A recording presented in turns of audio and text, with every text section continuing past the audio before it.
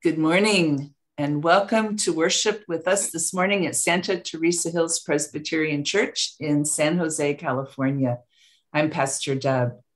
We'll begin with the Psalm of the Day, Psalm 111, New Revised Standard Version. Praise the Lord.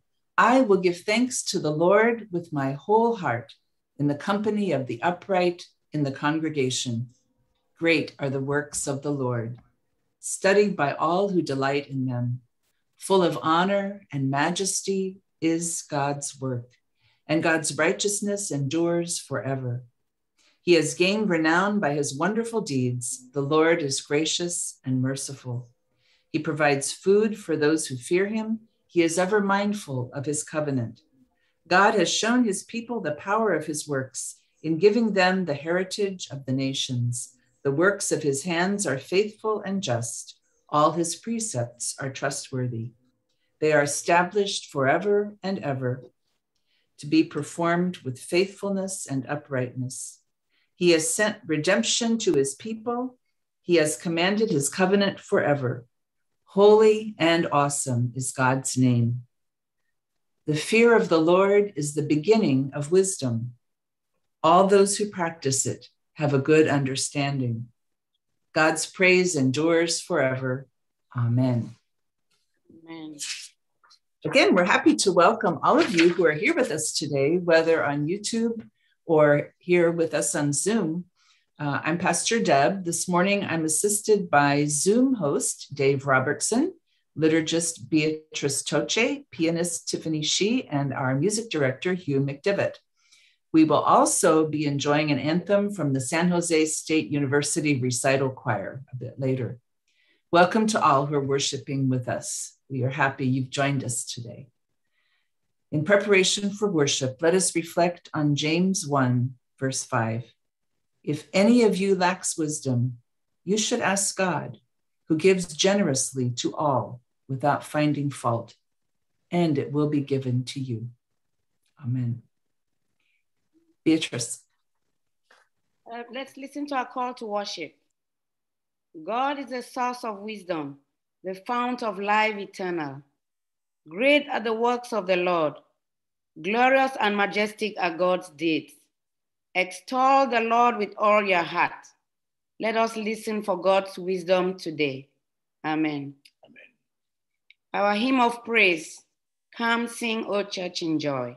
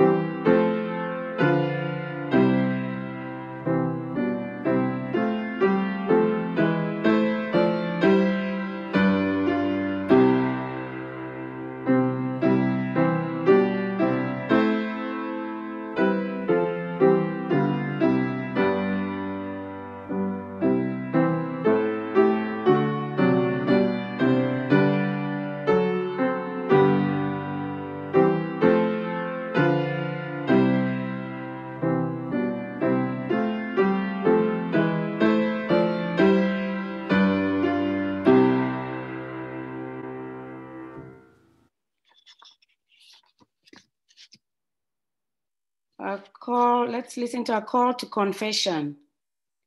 Seeking the wisdom of the Lord, let us consider how we have lived, confessing our sins and trusting in the mercy of God. Let us take a moment for silent reflection and confession.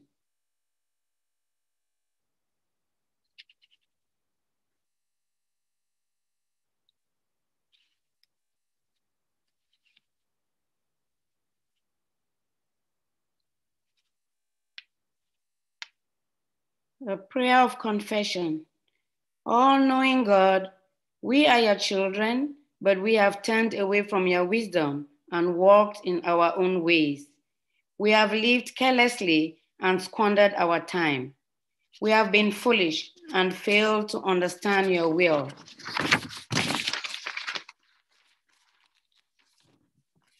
We have been drunk with the wine of this world and debauched in our own desires. Purge us from evil and fill us with your spirit.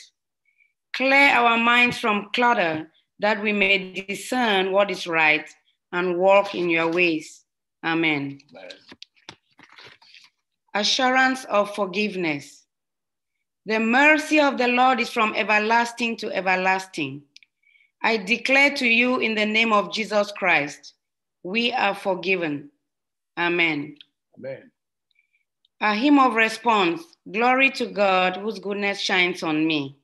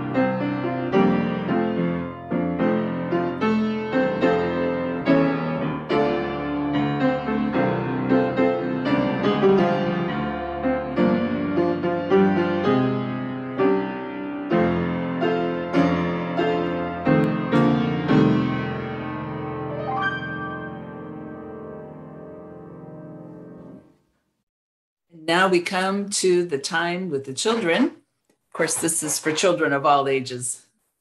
Who's the smartest person you know? My mom was really smart. She read about 3 books a week, and she was a reference librarian. She was a person you always wanted on your team for trivial pursuits. Seems like she knew almost everything. But maybe you have somebody else in your family or at school, or you've seen somebody on TV, some of those Jeopardy contestants, maybe even somebody here in church. But now, who's the wisest person you know? What's the difference between being smart and wise? In the Bible, it tells us how King Solomon asked for wisdom. He was supposed to have been the wisest ruler that ever lived. Then there were the 3 wise men who followed the star to see baby Jesus. What is the difference between being smart and being wise? If you're smart, it means you know a lot of facts and information. But if you're wise, you make good decisions and good choices. Do you always eat what's good for you, like your vegetables? Do you share with your sister or brother or friends? Do you spend all of your money, or do you save some and maybe give some of it to church or other good causes? Do you always wear a helmet when riding your bike, or a seatbelt when you're in the car? Those are wise things to do. Myself, of course, I know what I should eat, but then I like ice cream, I like cake, even candy. So I don't always make the wisest decisions. I know that I should walk every day, and I try, but Sometimes, again, I don't always make a wise decision, even though I know a lot about those things. But sometimes you're wondering, well, who can help us know what's right? Maybe our parents, teachers, maybe God. We might find some answers in the Bible too. Reading the Bible can help you make wise choices. God wants what's best for us, so God gave us some rules to follow that can help us, like not telling lies, not stealing, listening to our parents and respecting them. All those are in the 10 Commandments. It's in Exodus chapter 20, if you're not sure what I'm talking about. So if we listen to the Bible, we can learn to make good choices and be wise. But remember, it's not enough just to know the right thing, but to do it. Jesus said, if you love me, obey my commandments. What did Jesus command us to do? Love God with all our heart, soul, mind, and strength, and love our neighbors as ourselves. So let's make wise choices that show we love God and love our friends and family and neighbors. Let's pray. Dear God, thank you for giving us the Bible to help teach us how to be wise. Help us to listen to other people who can help us as well. Help us to learn about Jesus and how to make good choices that will show that we love you. In Jesus' name we pray. Amen. Amen. Our prayer for illumination. Lord, open our hearts and minds by the power of your Holy Spirit, that as the scriptures are read and your word is proclaimed, we may hear with joy what you say to us today. Amen. Amen. God has something to say. God has something to say. Listen, listen, pay attention, for God has something to say.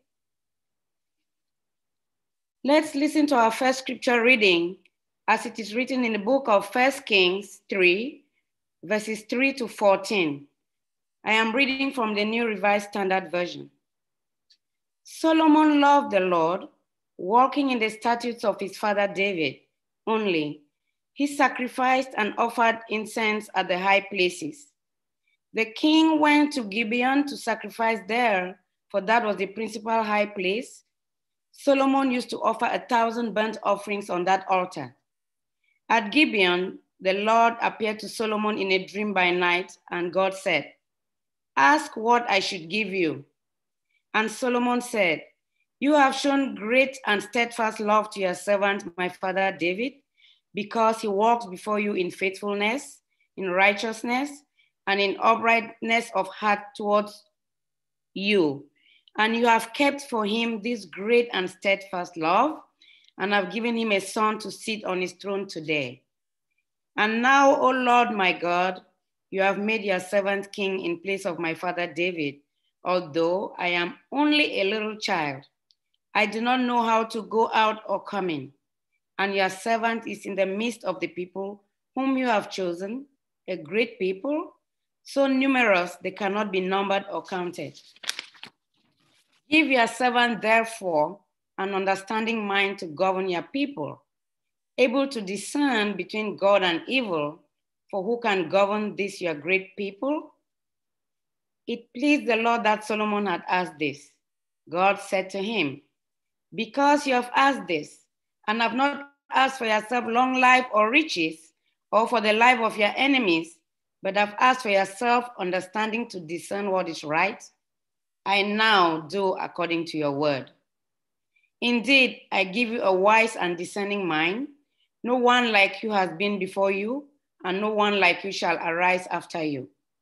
I give you also what you have not asked, both riches and honor all your life. No other king shall compare with you. If you walk in my ways, keeping my statutes and my commandments, as your father David walked, then I will lengthen your life." This is the word of the Lord. Thanks be to God. We'll now listen to our anthem, sung by the San Jose State University Recital Choir. The Psalms of Ascent are a section of the Psalms that run from Psalm 120 to Psalm 133 or 134. They were sung by pilgrims on the way to Jerusalem as they made annual or semi-annual treks to worship and sacrifice at the temple. Sometimes wisdom is not found in striving for knowledge and striving for greater things, but sometimes wisdom is being silent and quiet in God's presence. This setting of Psalm 131 is written by Jeffrey Van, who is professor emeritus of music at the University of Minnesota. It's one of my favorite choral pieces, and it's actually, I said it was the recital choir, but it's actually the group Crescendo that Debbie and I have been involved in for 25 years, and this was a performance from my graduate conducting recital at San Jose State.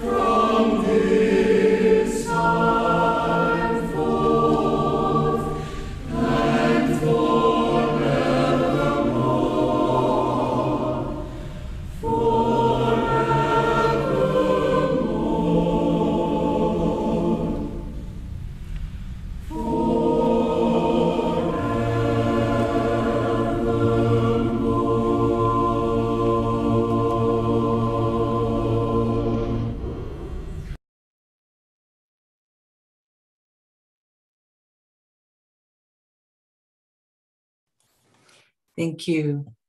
That was really lovely. And now hear our second scripture reading from Ephesians chapter 5, verses 15 to 20.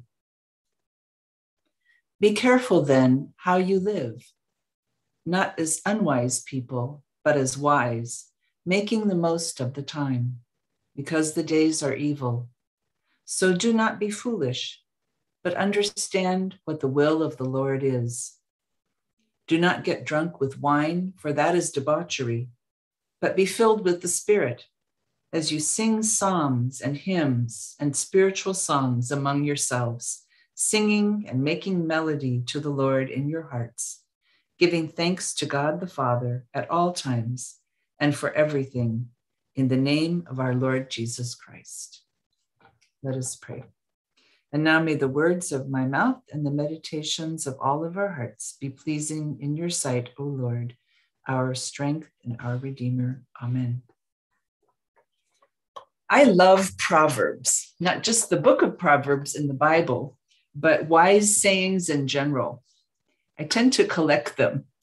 Each culture has its own way of passing wisdom on to their children, and Proverbs are usually an important part of that.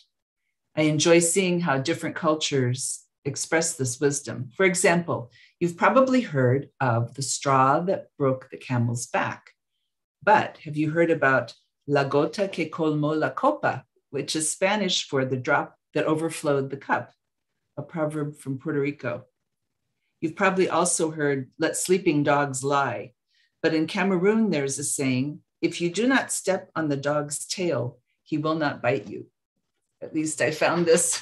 I found this online. I hope it's a real Cameroonian proverb. Back in Bible times, they must have loved Proverbs too. The book of Proverbs is full of many wise sayings, such as a soft answer turns away wrath. Go to the ant, you lazy bones, and consider its ways and be wise. Or better a dinner of vegetables where love is than a fatted ox and hatred with it.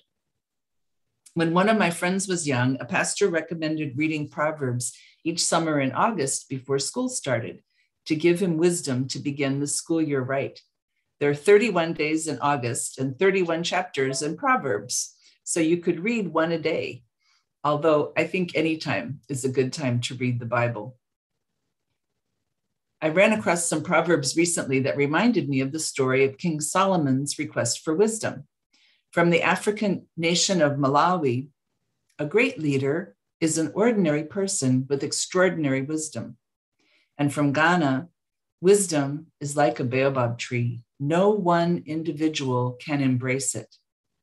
Baobabs are huge, huge, huge trees that can grow up to 100 feet tall and whose trunks can measure up to 30 feet in diameter.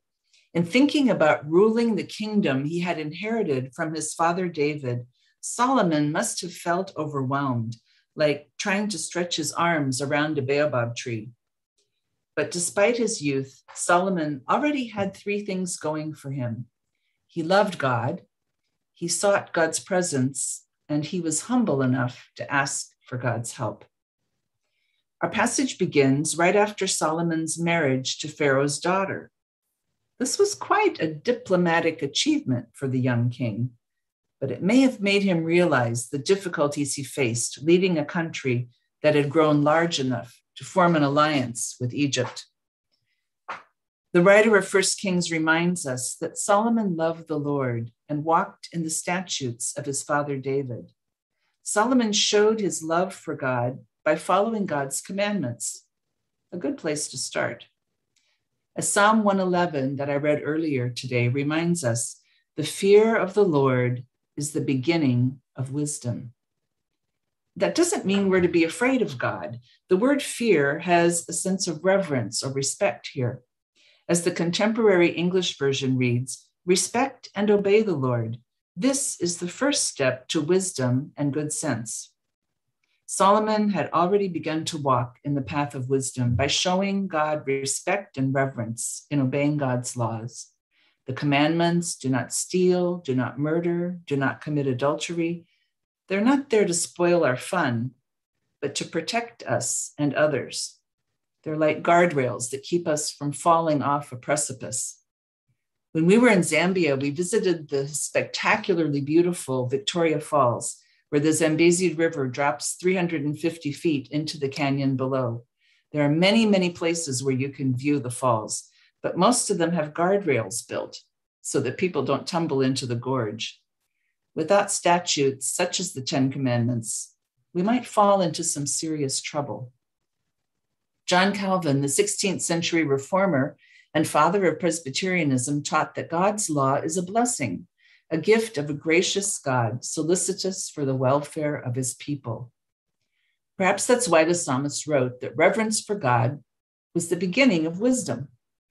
Even if we obey God's laws out of fear of punishment, we're still protected by them. But God doesn't want a relationship with us based on fear.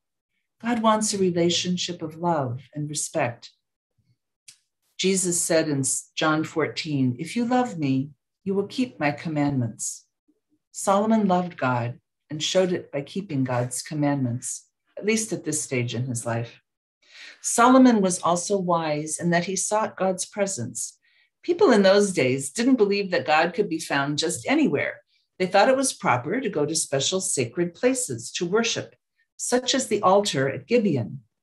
The majestic temple which Solomon would later build had not yet been constructed, and Gibeon was a place where the tabernacle had been set up.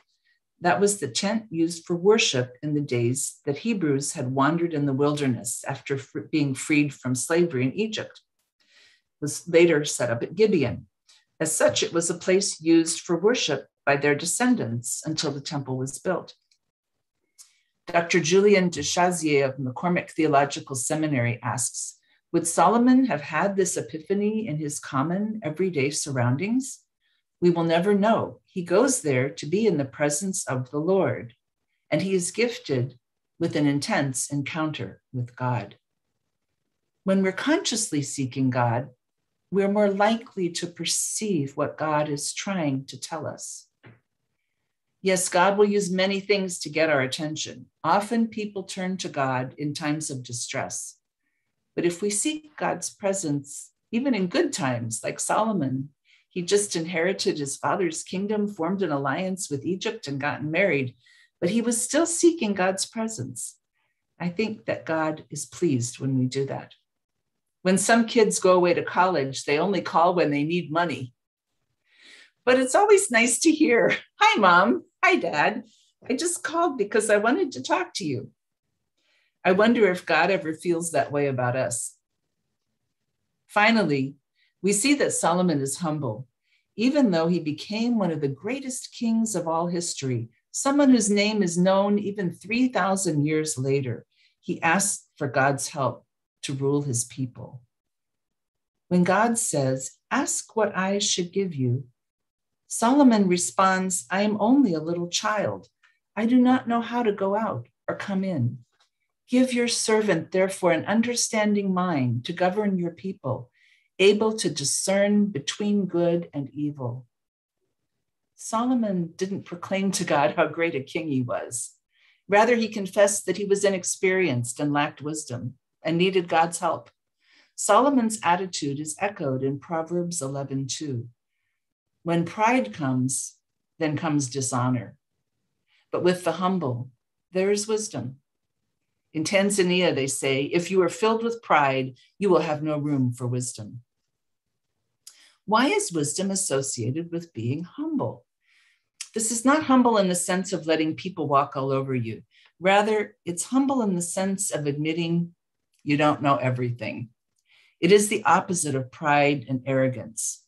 It's having a teachable spirit rather than being a know-it-all.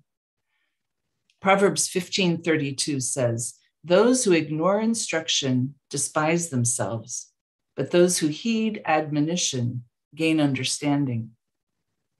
The story is told of someone watching a golf pro at his work. Every time the pro suggested a way for his pupil to improve his stroke, the pupil interrupted with his own version of what was wrong and how to correct it. After a few minutes of this interference, the golf pro began to agree with his student. At the end of the lesson, the student paid the pro, congratulated him on his expertise as a teacher, and left, satisfied with the lesson. The guy watching the golf pro asked, why did you just go along with him? You were giving him some really good tips, but he ignored them. And the golf pro answered, it's a waste of time to sell answers to a man who wants to buy echoes of his own ideas. Ignoring the advice of experts is not wise. I've learned in my life that if someone wants to give me advice or even criticism, it's best to listen to what they have to say.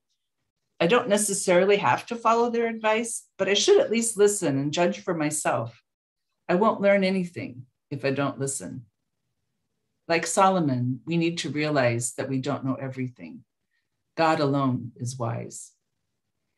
If you continue reading in 1 Kings, you'll see that Solomon gave thanks to God.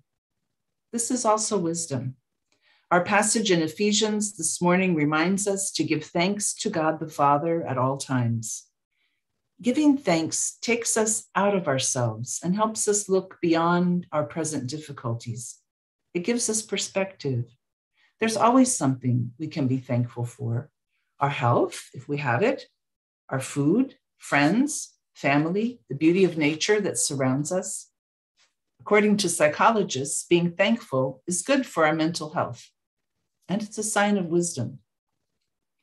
Finally, Solomon did not ask for wisdom for himself, but in order that he might do a good job leading his people. The goal of wisdom is to help others and to glorify God. And I think we help ourselves too when we try to act wisely. Otherwise, the pursuit of wisdom could become just another idol. True wisdom is unselfish and generous. James writes in his epistle that the wisdom from above is peaceable, gentle, willing to yield, full of mercy and good fruits. James also writes in chapter 1, if any of you is lacking in wisdom, ask God, who gives to all generously and ungrudgingly, and it will be given you. Often we don't know if we're praying according to God's will, but asking for wisdom and courage and strength to act on what we know is wisdom, asking for wisdom is always a good prayer. Just be open. Wisdom may come from a friend, a book, a podcast, even the Bible. Be looking for it. Thankfully, while God will give us wisdom if we ask, the good news is God doesn't judge us by how wise or how foolish we are. Rather, it's by God's grace that we enter into a relationship with God through Jesus Christ. As an earlier passage in Ephesians reminds us, for by grace you have been saved through faith, and this is not your own doing. It is the gift of God, not the result of works, so that no one may boast. Paul reminds us in 1 Corinthians 2:5 that our faith does not rest on human wisdom, but on the power of God. So may we love God, obey God's commandments to the best of our ability, seek God and God's wisdom.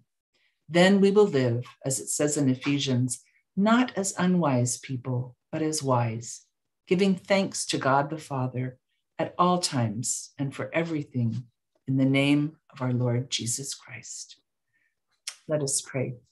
Dear God, we thank you that you have given us this promise. If we ask for wisdom, you will give it to us. Lord, we know that many are lacking wisdom these days, maybe many of us right here. And we do pray for wisdom to know how to act and how to deal with difficulties and problems that we face, not just for our sake, but for the sake of others and to glorify you, to glorify your name. The world needs wisdom now, Lord, and we pray all of this in Jesus' name. Amen. And now we have our hymn of response, Come and Seek the Ways of Wisdom, number 174.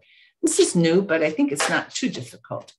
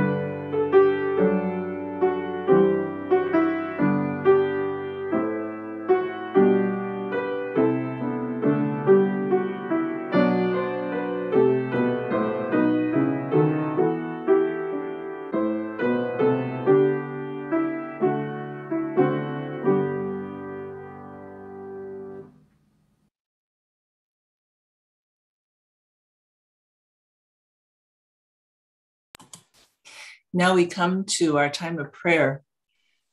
Let me say first how wonderful it is to see all of you here. Thank you for taking time out of your Sunday morning to join us. We have some church members who are in need of prayer. I'll just mention briefly Lori and her daughter Valerie. Valerie's having chemotherapy for colon cancer, so we need to keep them in prayer. And many people who are traveling, and also students and teachers who are coming back. And I'm thinking about the people of Haiti who suffered from an earthquake, Afghanistan, of course, all of the people suffering from COVID, Jerry's eye surgery tomorrow. So I think if any of you want to offer up prayers for these people, even though I mentioned them, it's perfectly fine.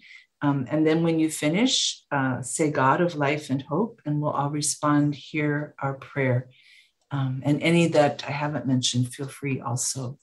So let's go ahead and turn to the Lord in prayer.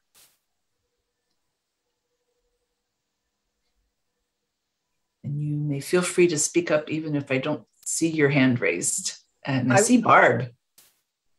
I would like to offer prayers for the first responders, for all the wildfires that are happening, not only in California, but Oregon and Utah, and for the people many people who have lost their homes, and especially for the wildlife that has been dispersed out of their natural habitat.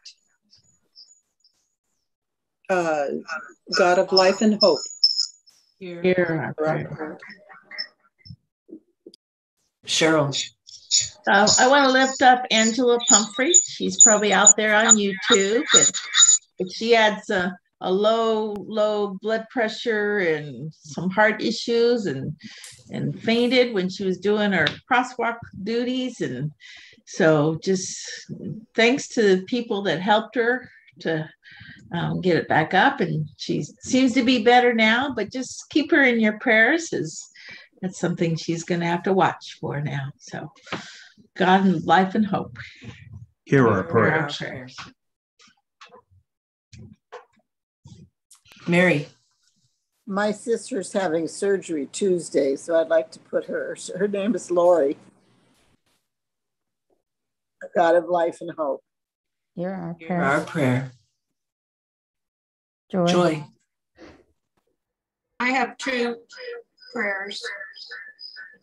Do you hear the echo? Yes. You still hear an echo? I'm sorry. I've been having trouble with my sound. Go ahead, just make it brief, what you have to say. We'll listen. I'm sorry? Go right ahead. We'll listen. Okay. I have two prayers, one for my friend Daniel.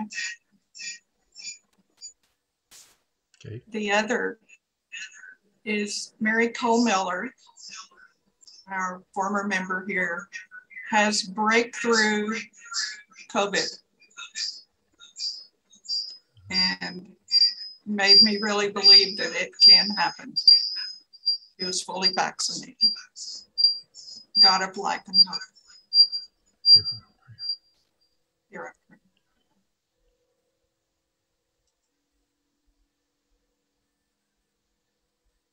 Echoed all the way to heaven. Any other requests? If I'm not seeing you, just go ahead.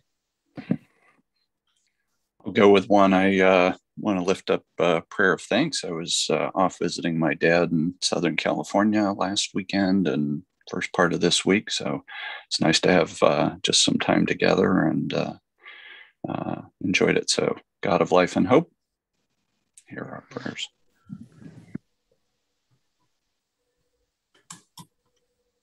I just want to say thanks to God for the healing that I've had in my body and for you all for your prayers.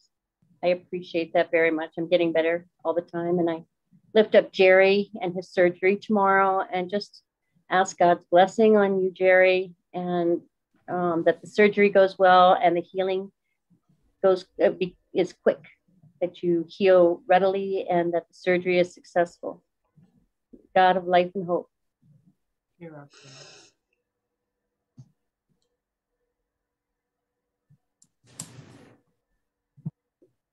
Anyone I'm missing? Let's join together in prayer. Lord, you have heard all of our prayers, spoken and unspoken, and we would lift up before you those who are ill, especially Valerie and others that we are thinking of, Lord. My sister-in-law, Marty.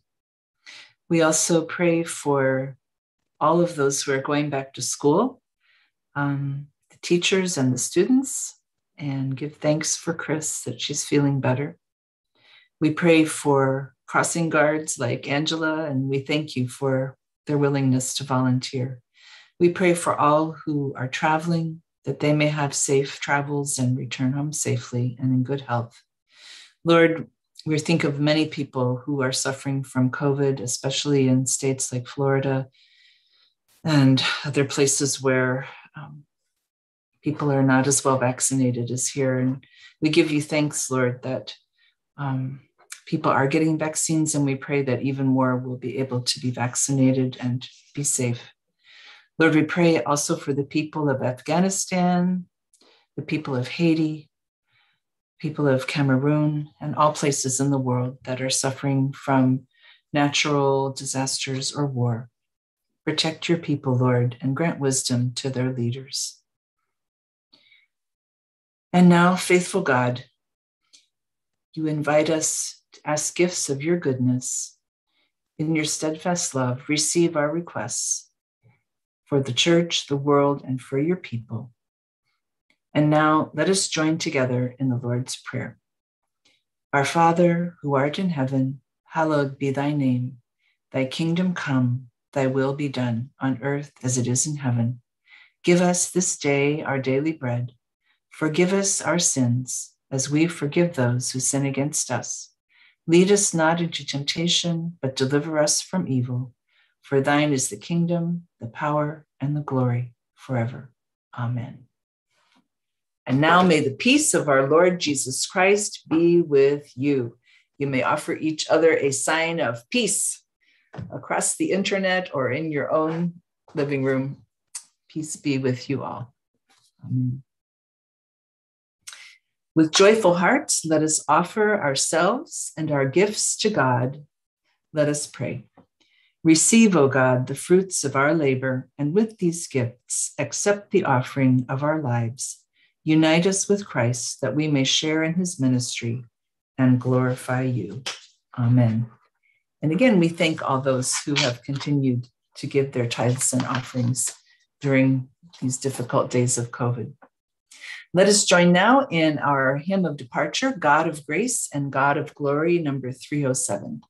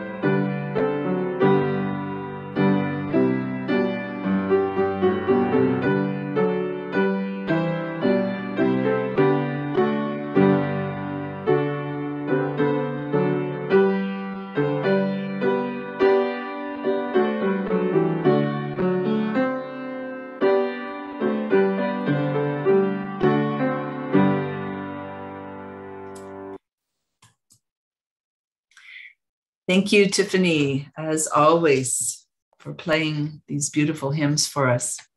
A few announcements. On Saturday is the 21st is the joint deacons and elders meeting at the home of Cheryl and Paul Elliott at noon till 2 p.m. August 28th, we're trying something different. We'll have a young adult fellowship game night at church from 6 to 9 p.m. And this is open mainly for people in their 20s and 30s. But if anybody who has graduated from high school and is 18 or older is welcome. We're also going to have on September the 10th, the Giants Ball Game Fellowship activity. September 12th is our homecoming, and September 18th, a Saturday, our session retreat. And later, also in September, we get more information about this. We'll have a special visit with a missionary couple that we're supporting down on the border, the Adams, Mark Adams and his wife, Marion. So they'll be with us. I think it's September 19th. All of these things you'll be able to read about in the Echoes from the Hills newsletter, which will come out at the end of the month. And there'll be more information in our bulletin. Any other announcements I'm missing? So let's hear the charge and benediction. Walk in wisdom and grow in understanding of God's will. Seek God and obey God's commandments out of love, not compulsion or fear. Go forth to love and serve in Jesus' name. And now may the blessing of God, the source of life, the grace of Christ, the bread of life, and the communion of the Holy Spirit, the power of life, be with you now and forever. Amen. We hear our postlude from Tiffany. Thank you.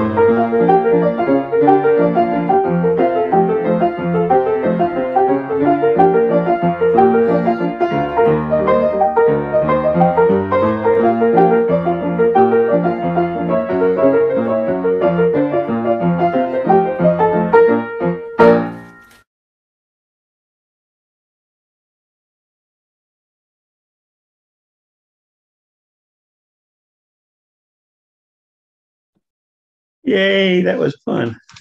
Thank you, Tiffany. That was beautiful. Dancing over here. Yeah, I know. She was threatening to turn the camera on me, so I had to stop.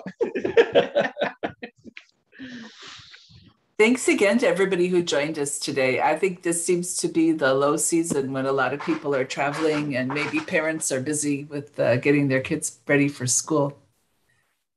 So I'm really happy to see everybody here. And we'll be back in person on the 12th, those who are feeling comfortable and able to make it, but we'll still be on Zoom for those who are not able or feel better watching from home. Or it's too long of a drive. Maybe. Are we just having service? We're not having the homecoming thing we normally have, right?